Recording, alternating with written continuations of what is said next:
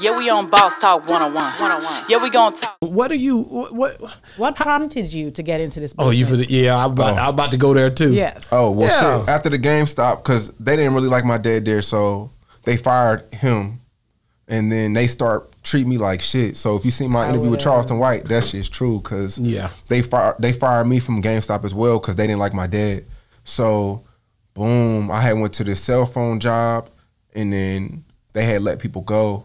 So they let me go, and then boom, that's when 2010 summer, I was at Home Depot, and then it was too hot because I was pushing carts. And then so I quit. And how old were you at this time? I was 19, 20. Okay. And then and still living at home with mom and dad? Definitely. Okay. And that's one thing I preach. I feel like kids who, are fresh out of high school don't rush out the house. Because that's a black culture. It's like since I've been here, I hear a lot of parents that say, "Oh, as soon as they're 18, they're out of the house." I don't. But see, when you see Mexicans, they stay. It's 20 in the crib.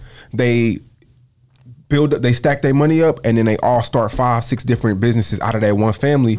Because when you're 17, 18, you're still a kid. You don't know yourself. I didn't find myself till I was like 23, 24. I didn't know my purpose.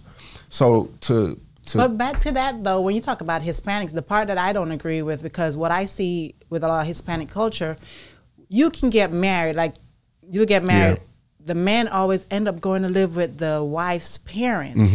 Always. And I'm like, why is that so? Why not the woman live with the man's parents, and they'll stay there for a long time? But what they're doing is when they stay with each other, they're all putting their money into a business, and it forms ownership.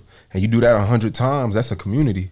But you imagine living with your in-laws. I don't know. I don't know. But yeah, with black people, we send our kids out. You know what I'm saying? So my dad was that type of person. He was like, you're getting older. Because at that time, I was living Home Depot, Best Buy time. I was living with my mom and dad, and they were going through it. My mom is the hustler type. She's the one that's like, yo, you can stay here, just pay $50 a week, and I trust you, I believe you. My dad, he's by the book. Yo, go to college, military, this and that.